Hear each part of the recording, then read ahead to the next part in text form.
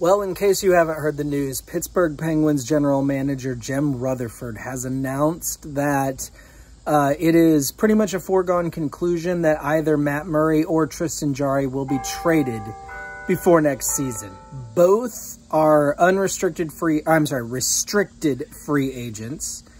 And the Penguins have, I believe it was 6 other restricted free agents and I think 3 unrestricted free agents.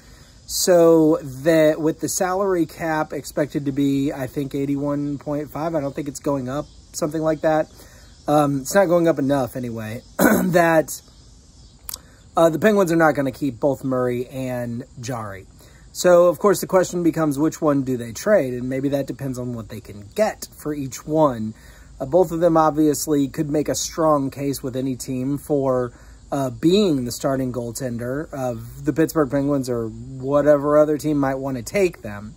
The Penguins, however, obviously are going to let one of them go. And if you think about it, it wouldn't make a whole lot of sense to sign both of them because in a very short period of time, you're going to have the Seattle expansion draft, and they're not going to be able to protect both of them. Of course, I guess they could sign both of them with the expectation that one will end up going to Seattle.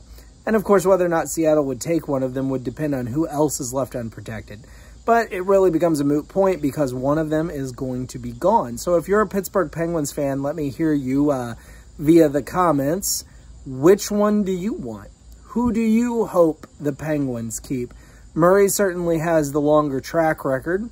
He's got more evidence in his background to prove who he is.